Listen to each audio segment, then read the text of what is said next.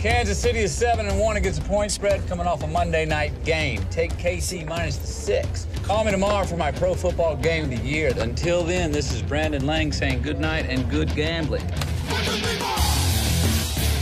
You know, networks don't talk about it. Government can't tax it.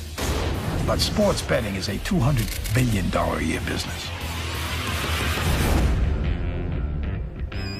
Hello. Congratulations, you went 9-2 last Sunday. This is Walter Abrams. I run the biggest sports service in the country. This is a joke, right? No joke. I want you to come to New York and work for me.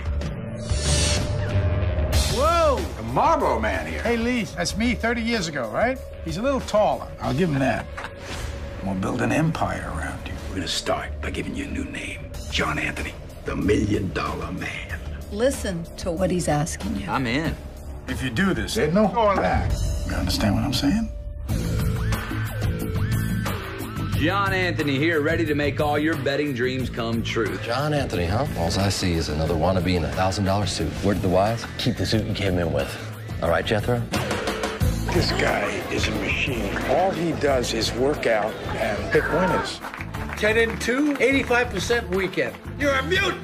Winning's one of those rare commodities on earth that money cannot buy. Until you called me. Who you like Monday night? I don't know. Pick one. There's like $1 million riding on that game. Oh, there's like a whole lot more than that. You go 2 for 12 on our highest volume weekend ever, and what's left to say? I lost 380,000. I had a life. I built an empire around him. I'm finished. You have to get out. He will ride you into the ground. I gotta go back to being me. You made a career choice, buddy. You've lost it. I'm not asking you if I can leave, Walter. I'm telling you. It's over.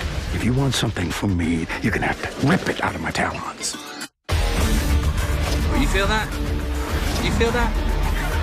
You feel that? 2 for the money. This is dangerous territory.